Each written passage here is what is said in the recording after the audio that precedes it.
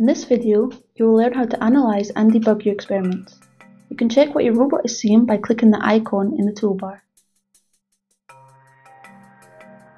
You can also use the Spike Monitor widget or the Brain Visualizer to investigate the neuron activity.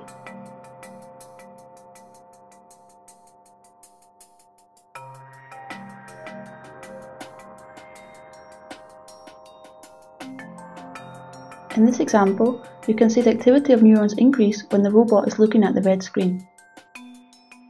Another useful debugging tool is the joint plotter. It allows you to display position, velocity and effort of your robot's joints.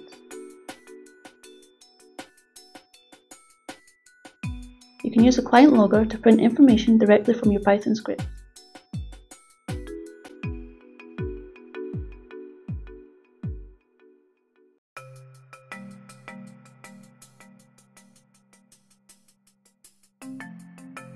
Finally, you can write out custom information to CSV files directly from your transfer functions using the generic recorder object.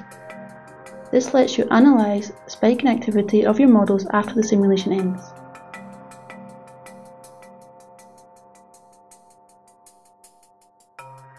Thanks for watching.